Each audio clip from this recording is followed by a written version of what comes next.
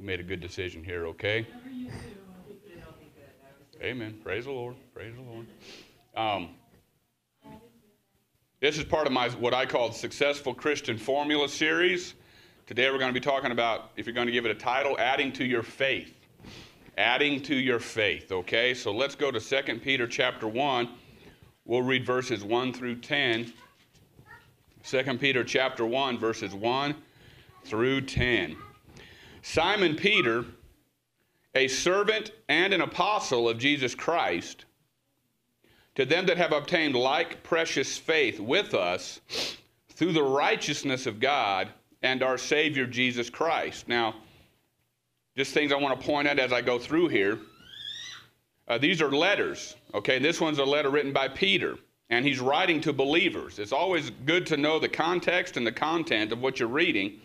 And he claims to be a servant of Jesus Christ. And no matter how great these apostles got, and Peter was one of the greatest, one of the first, they always consider themselves a servant. And in our vernacular, it's actually slave. What we understand to be slave, most time when you read servant, it's slave. That's mentality. We good? Slave mentality.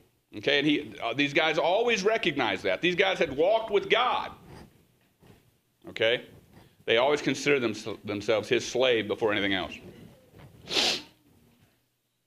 And I want to point out, righteousness of God and our Savior. That's a 7-letter Savior.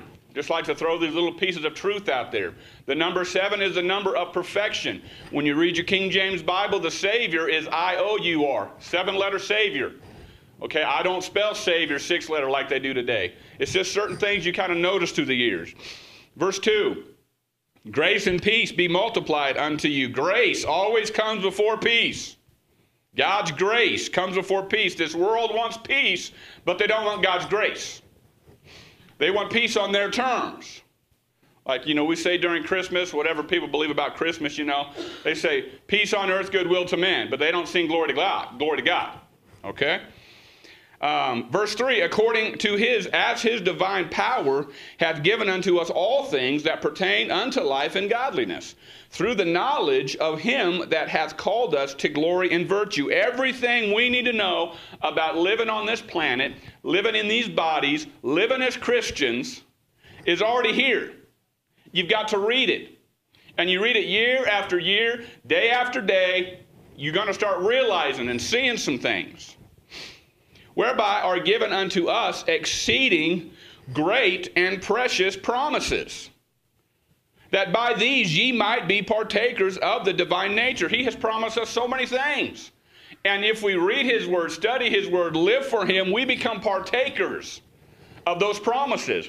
And listen, we all get in the flesh. I get in the flesh and we forget about the promises. We see all the negative. We see all the problems. And there's plenty of them. We all have them. But when we get in God's word, we understand his promises, we remind ourselves of his promises, and if there was no other promise except that ye have been born again, ye have a home in heaven, that's all the promises we need. I mean, you think about it. Listen, people are being tortured, killed, hurt, taken, enslaved this moment, okay? And God's people has always suffered persecution, and they've been tormented, and they've been killed. Okay? Listen, if the rest of your life was spent being tormented and hurt and beat up every day, okay, it'd be worth it because it's just for a moment. It's easy to say, it's true, but the promise that we have eternal life and we live 75, 80, 90, 100 years on this earth is just imagine this is eternity. You know what your life is on this earth? Beep. Beep. That's your life right there. Beep. Little vapor. Little morning vapor you see in the morning. Having escaped the corruption that is in the world through lust. Verse 5. Now here's what we're going to focus on. And beside this, giving all diligence, add to your faith virtue, to virtue knowledge, to knowledge temperance, to temperance patience, to patience godliness, and to godliness brotherly kindness, and to brotherly kindness, charity. For if these things be in you and abound, they make you that ye shall neither be barren nor unfruitful in the knowledge of our Lord Jesus Christ. But he that lacketh these things is blind, and cannot see afar off, and hath forgotten that he was purged from his old sins. Wherefore the rather, brethren, give diligence to make your calling and election sure, for if ye do these things, ye shall never fail. Let's pray again. Lord, I thank you for the opportunity to preach your word, to teach your word. I pray that you'd help our church, help those that are still not up here this morning. Lord, that you would guide them and help them to see they need to be up here. Help me in my thoughts and my words, that they would glorify you. In Jesus' name, amen. All right, diligence. Let's look at the word diligence. Diligence means earnest in accomplishing, promoting, or striving after anything. You are earnestly trying to accomplish these things, and in this text, adding these things to your faith. You are earnest about it. You are striving it. It is not haphazard. Okay? You don't get up in the morning willy-nilly. You may or may not read your Bible. Okay? This isn't... Listen, if you get up and you have a little devotional book, I want to encourage you, and that's all you're doing, you're not where you need to be. Okay? If all you do is maybe read a few verses of Scripture, you're not doing what you need to do. You need to be earnestly contending, earnestly striving. You're diligent about putting this. Are you wondering where your faith is? Are you wondering why you don't have passion, or you don't have compassion, or you don't have power, or you don't have wisdom, you don't know how to get past your problems? Maybe because you're not being diligent about your walk with the Lord. You've got to put time into it. That old song, "Take Time to Be Holy." Listen, I don't have all the answers, but I do strive by God's grace. I strive to enter in. I buffet my flesh, as Paul said. You know, a lot of us, what we do is we buffet our flesh. You know, we like to go to the buffets, but we don't buffet, meaning we don't beat up. We don't put our body into subjection. That's just a joke, a pun off a word, okay? But you have to diligently be about it. Listen, when you're brand new in the faith, 1, 2, 3 years old, yeah, it looks like everything's new.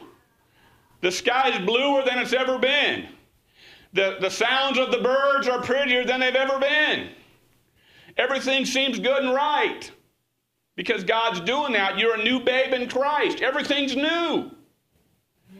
But once you start walking with the Lord 5, 10, 15, 20, 30, 40 years down the road, you're supposed to be an adult. And he's not going to show up in your life as much as he used to. Just like you as parents, you're totally and completely involved in your children's life when they're born, right? Your baby can't take care of himself. They can't feed themselves. They can't bathe themselves. They can't do that. You're totally involved in their life.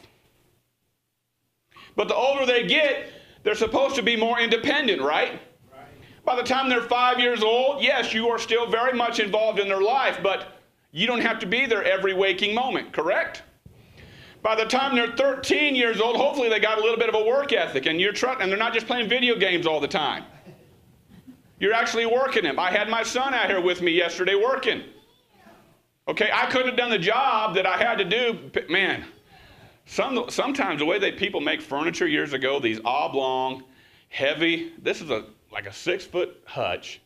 Looked like it was made out of solid oak. It was in a diamond shape, 5 feet wide. I needed help. And my 13-year-old boy was there to help, amen. But then they start getting 15 and 16 years old. You know, listen, we got to raise the expectations of our kids. We really do. 100 years ago, when they were 12 and 13 years old, you know what kids were doing? They were running the family farm. They were running the family store. They were driving. No issues. Mom and Dad could leave. for a week or two. Even if it was just to go someplace for 2 days, they had to be gone for a week just because of the way travel was. They could leave their 12-year-old boy, their 13-year-old girl to run the store and run the farm. Okay, we need to raise the expectation. So we get older. Man, by the time you're 21, really, man, you ought to be just a productive member of society. And your parents aren't there. You're probably out of the house by then, right? Parents ain't looking for you. You're not looking for them. You're there if they call. You're there for some advice. You're there for them to stop by sometimes and you give them a meal. But it's not every day involved in their life. You probably pray for them every day. You may talk to them every day. But then they get married. They have their own family. You're getting less and less involved in their life. By the time they're in their 30s and 40s, you might rarely hear from your kids. But you want to be there, and you are there when they do call. That's how it is with God. You've been in this thing 30, 40 or more years. He's not going to show up. Listen, who here as parents has experienced an older child calling you, asking for advice, and you felt compelled not to give it? Anybody like that? You felt compelled not. I think I'm going to leave this one up to you. You know what I'm saying? And you might have even known the answer. You might have known what was best. But you decided because of the circumstance, the feel of your child talking to you, you felt, I'm going to leave this one up to you. And they may get mad at you. Or you know they did something wrong, and they know they did something wrong, and they're asking your approval, and you don't say anything. Are you seriously asking me if this is right? That's how God is with us. So the only way you're going to get that with Him is you're diligently adding to your faith, and He doesn't have to show up in your life for you to keep serving Him. Listen, I want God to show up in my life. I want miracles. I want the lightning bolts. You know, I want the sign in the sky. But you know how He talks to me sometimes? When I can't get a bolt to fit inside this power washer, and I am resisting everything I got to throw that thing, and I look at my son, I said, let's pray about this, man. This has got me crazy. Lord, I cannot get this bolt right. Show me. Open it up. Less than 3 seconds later, I got that bolt in. Now, yeah, I got a whole lot of big things I'm praying about for me and my family. Those are what I really want. And that's when God did that to me that day, I actually said to Him, so you got to be kidding me, Lord. I know you did this for me. But, you know, I really want my home restored. That's what I really want. I'm glad you did this for me, but I'd rather you do that for me. You know what I'm saying? I believe your personal relationship with the Lord just ought to be like that, where you can just sit down and talk to Him. And sometimes you cry. Sometimes that's all you do. Lord, I don't know what you're doing. I don't like what you're doing. I don't approve of what you're doing. But you are God. And I'm a worm. Help me to be faithful. Amen? Oh, anybody here a Star Trek fan? I keep my phone on a little bit longer when Pastor's not here, just in case I miss a message, so let's turn this off. Oh, and as a general rule, just so y'all know, for years, I never brought my phone into the church. I know. Okay? I didn't do it when I first got here. Okay? I don't bring electronics to the pulpit. Okay? It's God's written word. Amen. I read and preach from God's written word, not from an electronic device. And I believe you can be 2 hours without your phone. Leave your phone in your car. Yeah. Okay? Bring your Bible to the church. Leave your phone in the car. That being said, I didn't do it for years. For years, I just left it in the car. I did not bring it. The only time I would bring it in is if there was like a special meeting, a special singing, I wanted to record it. I do it more now because my responsibilities are more here. I got to be able to view things on my phone, like for YouTube or whatnot, when other guys ain't here, different things like that. Or if I'm the only one here, Pastor can get a hold of me. That's the only reason I do it. Just something to think about. Okay? That's part of growing in faith. Amen. All right. Amen. What are you striving after? What are you striving after? Make notes of it. What am I striving after? So that's diligent. Now let's look at faith. What is faith? It's conviction of the truth. We know what the truth is. We live in a day and age where truth is relative. Truth does not matter. That's your personal truth. That might be true for you, but that's not my personal truth. Truth is truth. It matters not what you believe. Now, I'm not talking about something like, hey, a guy wears blue jeans all the time, or a guy wears ripcord jeans all the time. Okay? In that circumstance, a guy may say, yeah, I tried denim, it don't work for me. And the other guy says, I tried ripcord, it don't work for me. Okay, the ripcord jeans might be true for you, but they're not true for me. That's not what I'm talking about. I'm talking about truth and fact based upon God and His Word. That never changes. Our belief about it never changes. And we've got to get more strong in this day and age. And man, listen, we live in this where people are just confused.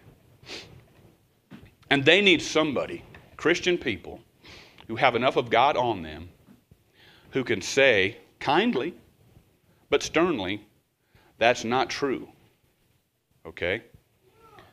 Gender is a fact. God made you a boy. God made you a girl.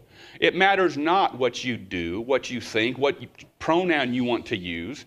It doesn't matter what physical alterations you make to your body. It's not true. And they keep coming up with more and more definitions that don't make any sense. We need to stand for truth. And that faith is that conviction of that truth. Listen, if I'm working side by side somebody that's, the world's term is a homosexual, the biblical term is a sodomite, okay? And they're with me, and I know they are, and they want to be in my face about it, I'm going to say kindly, don't do that. It's a wicked lifestyle. God loves you, and I love you, but that is a wicked lifestyle. I'll work with you. I'll be beside you, but just keep that to yourself. We need to lovingly and sternly speak the truth, okay? We need to lovingly speak the truth. So diligence, faith, Hebrews 11:1. Who can quote that? Faith is the substance of things hoped for, the evidence of things not seen. Listen, this Christian life, you can't see most of it. We can't see God, just like we can't see wind. And people want to say, well, you can't see God, I don't believe in him. Well, you can't see wind, do you believe in the wind? I can't see the electricity, do you believe in the electricity? Okay, we got to be able to combat this foolishness in the world. But you can only get that way if you're diligently adding to your faith these things. Virtue. What is virtue? Moral excellence. Let's go to Philippians 4:8. Philippians 4:8.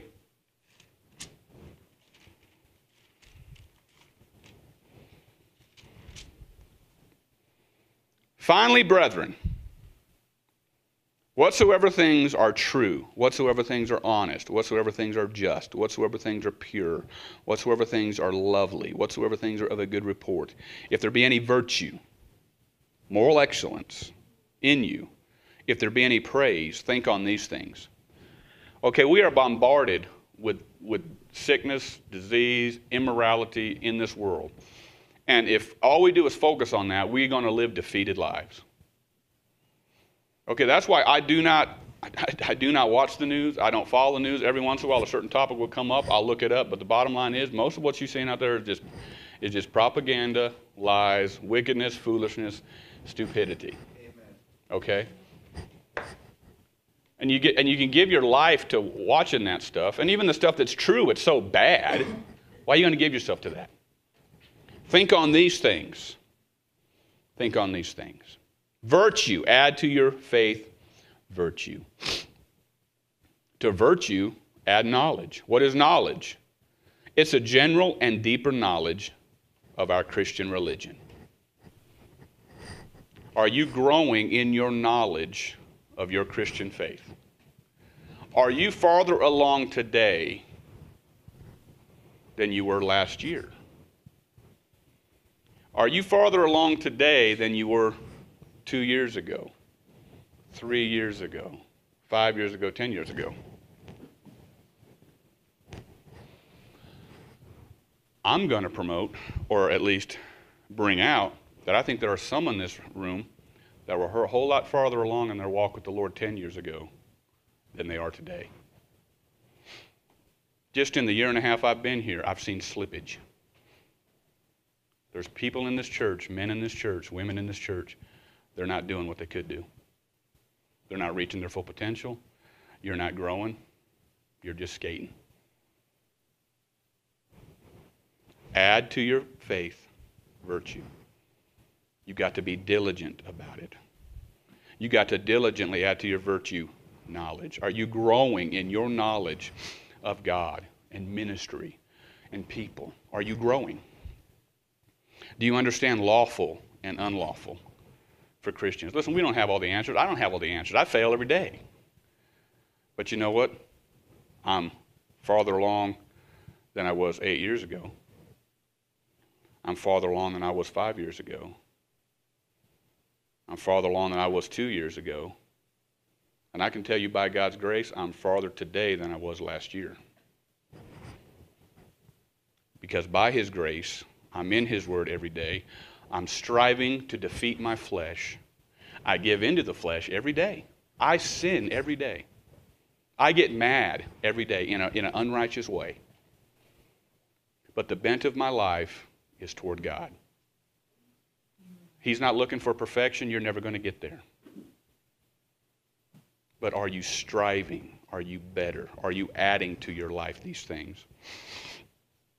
The right kind of knowledge in 1 Corinthians 8:1 tells us that it just puffs up. Okay, it's real easy, and it happens all the time. There are people in this world now, in this church, I believe, that there's people in the past. They've got a lot of knowledge about this book. They might have a lot of scripture memorized. They might know a lot of truth. They might be able to have a spiritual conversation with you. But your contribution to others is nothing.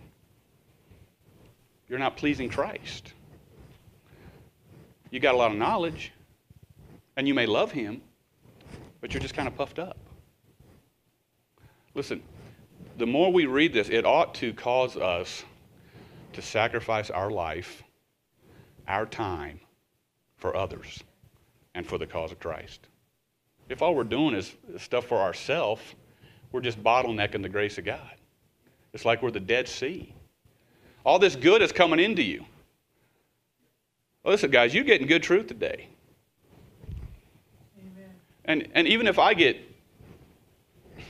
mad at you and I say something in frustration, it's still true. But you need to pray for me that I don't get that way. But we all have those moments, right? But truth is truth. And the more we're in this Word, it ought to change us and cause us to do something for this church, to do something for this community. It ought to motivate us. It ought to move us. Man, that dead, you know why it's the Dead Sea? Because the rivers run into it, but nothing flows out of it. And it's a stinky, nasty thing. And there are some very dark, unimaginable creatures that do live in the Dead Sea. We don't want to be that way. Temperance. Self-control. And I'll be honest, it's probably one of my weakest ones. We all got desires, fleshly desires. Staying in the bed longer, watching something we shouldn't watch. I'll tell you, this is good. This is good. You can make a bunch of willful decisions to do right. You can.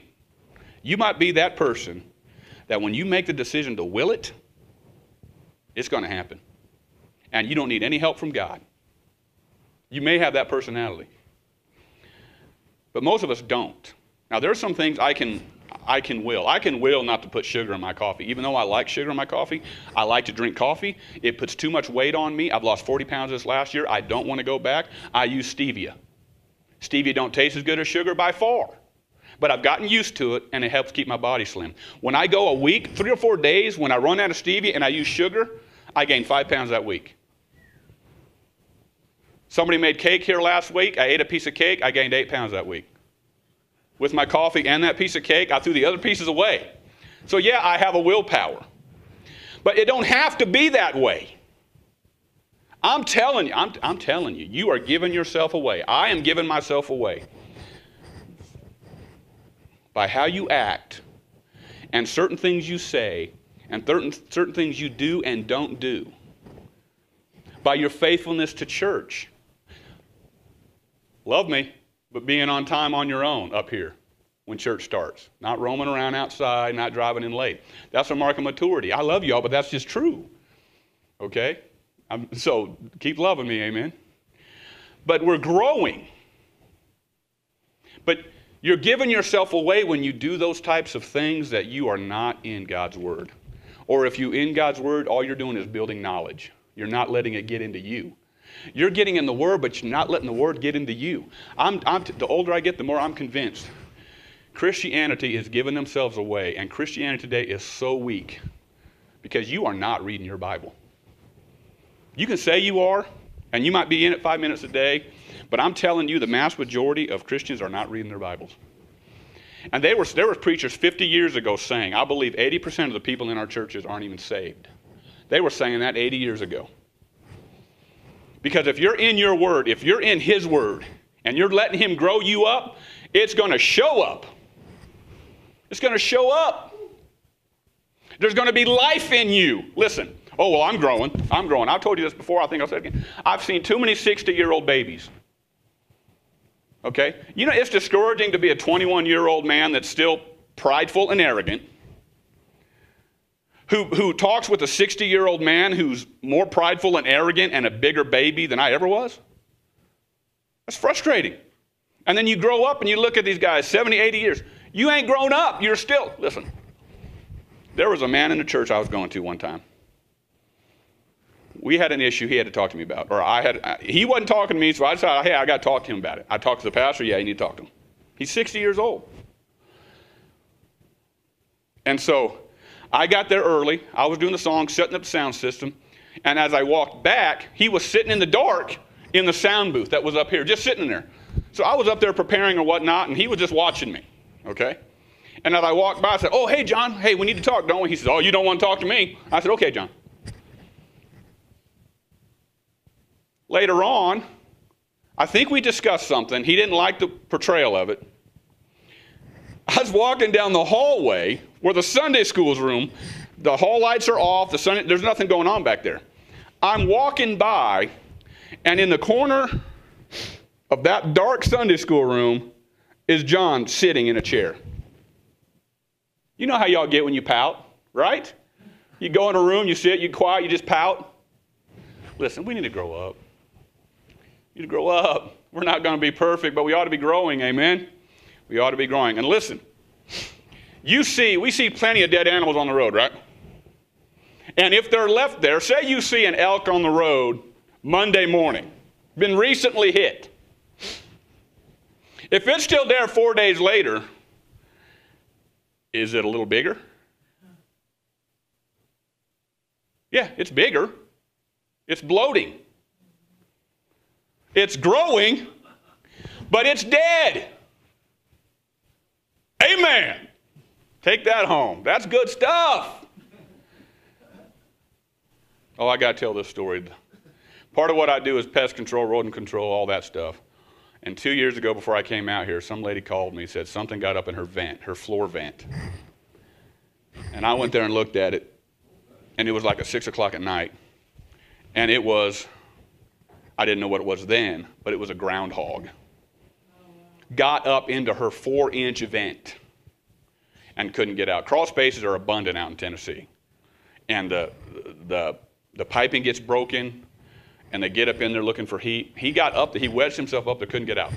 Now, this was not a normal even a normal 4-inch vent. Most are 6 inches. Okay? Some of them are 4. But then even at the top, you got at least like a 4x12 vent. This was just like a 2x6 vent. And I got underneath it. I was going to try to pull him out of there. But the way they'd done the floor is they added a second subfloor. I couldn't even reach him because there was a piece of board here that I couldn't get up to get him. And I'm thinking, Lord, what am I going to do to get this stinking thing out of here without doing a reconstruction, taking out her floor just to get this thing out? And so I told her, I said, this is too late tonight for me to do anything with it. We'll do it in the morning. I prayed about it and asked the Lord, Lord, what? And listen, for me, the nastier the better sometimes. I said, Lord, how am I going to do this? He told me.